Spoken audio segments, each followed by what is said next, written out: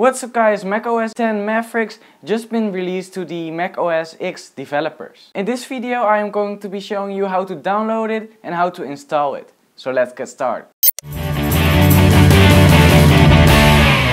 So before we begin, I advise you to create a backup of all your files, just in case. If the update is successful, all your apps and files still remain. You will not lose any data after updating. Go to the link in the description down below to download Mavericks. The installation file is 5.3 gigabytes, so it could take a while. So open the Mavericks install file by double clicking it.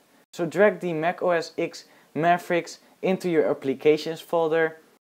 Go into the applications folder, search for the Mavericks installer and double click on that also. And as you can see, it should pop up like so. So this is the installation screen, as you can see. So agree again. So install it on your Macintosh, next. And yeah, I need to type my password in, like so. And yeah, it's installing. So as you can see, it's rebooting. I'm gonna do this fast forward so that you can watch what's happening on the screens. So here it says about 34 minutes. Actually for me it took about 45 minutes instead of 34. So yeah, be patient, wait on it. Don't expect that it's really fast. Just be patient and wait until it's done.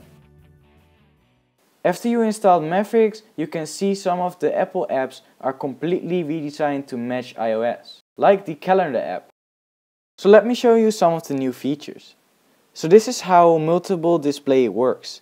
It only works if you have a second monitor, because you can switch your dock and your menu bar to your MacBook display or your external monitor. Now you've also got tabs in Finder, so that's really handy. You need to activate it with Command T, and yeah, you can switch documents very quickly and search them up without messing up your screen with Finder windows. So here we have Apple Maps with the new iBooks for Mac.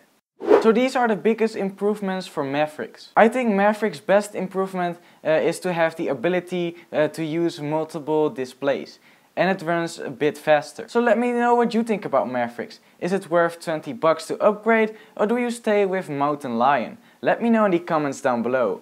If you like this vid, be sure to hit that like button down below to help me out a ton. And make sure to subscribe to my channel right here. And I will catch you next time. Peace.